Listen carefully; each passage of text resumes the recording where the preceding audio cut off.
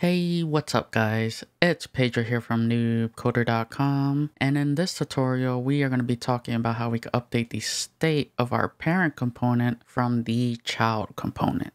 Alright, so to get started, in the last tutorial we created this counter. So here we have the state.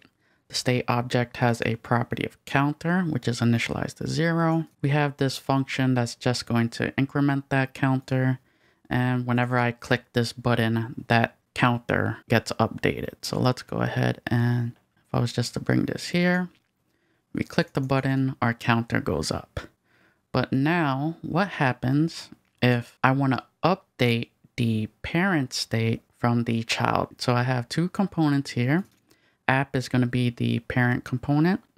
And then I have the child component, which is named child. So let's go ahead and comment this out, and what we're going to do is pass down our counter state as a prop to the child component. So we'll just pass counter and we'll say this.state.counter. So we have our state counter being passed as a counter prop to the child component. So let's go ahead and have a return statement here. Let's create a div. And let's give it a title. We'll say child component.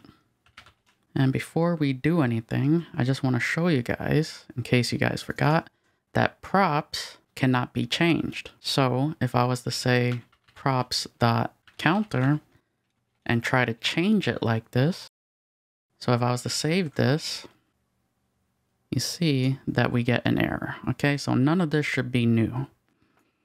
So if I can't change props at all, how am I supposed to update the state from the child component? Well, the answer to this is we need to pass down a handler.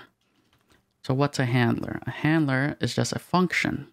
So for example, instead of passing counter directly, what we can do is, let's not pass counter at all, but we could pass increase counter as a prop. So increase counter is right here. It's just a function. And we are just going to pass that function reference. Okay, so now let us come down here. Let's do some destructuring. We want to pull out increase counter from the props object. And instead, what we can do is create our own button within the child component. And we could attach a listener. And all we need to do is pass that reference to the increase counter. So we'll just come out here and say click me. Go ahead and save this. Now let's take a look at what we get. So I click me and you see that it is finally updating. Okay. So that seems pretty easy. I can't directly change the state of our parent component, but what I can do is pass a handler that changes the state. Okay, so let's say now, let's take this to another level, that I don't just want to call this function, but I want to be able to pass arguments to it. Okay, so let's go ahead and make a copy of this and I'm just going to comment this. We'll save that for a reference. And let's say that this increase counter takes a parameter of num. And instead of just incrementing the counter by 1, we'll increment the counter by whatever they pass in. Okay, so now you would think, hey, I have this reference to the increase counter. All I need to do is just pass in a number. So I'll say 15. So let's go ahead and save this and we'll see that this will not work. And let's bring this in here. You see, it doesn't work. Maximum update depth exceeded. This can happen when a component repeatedly calls the set state. So basically we're within an infinite loop. So what's happening here? Well, onClick is expecting a reference to a function. When we say increase counter and then these parentheses and then 15, we are actually invoking this function.